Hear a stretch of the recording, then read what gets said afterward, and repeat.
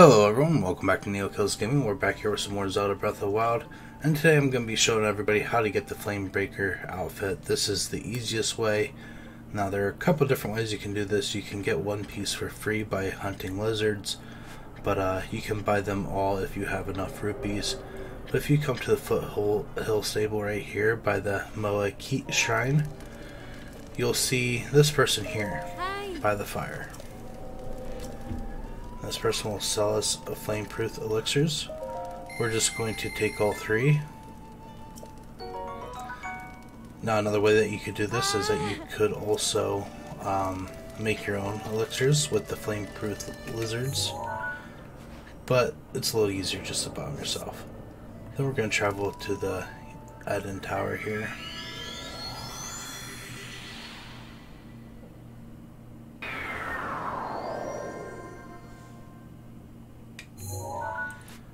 Alright, and then all we're going to do is we're going to follow this road here that we see all the way up until we get to Goron City here.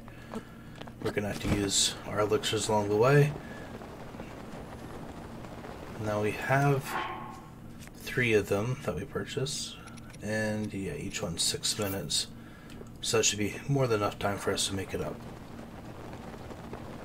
I'll go ahead and fast forward this part until we get to the city.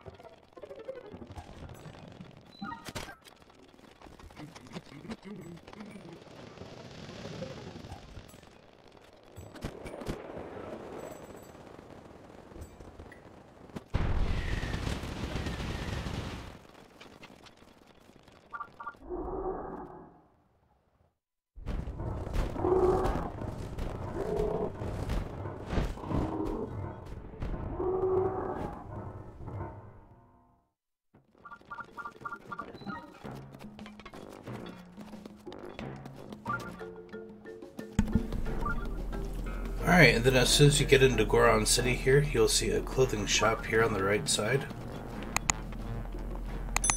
And right here is the entire Flame Breaker set.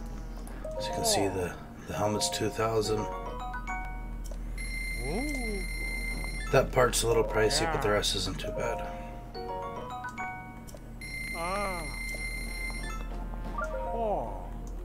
Alright. Well, hopefully that helped you out to get the full set. If it did, make sure you leave a like on the video, and I hope to see you guys next time. Alright, have a good one everyone. Until then.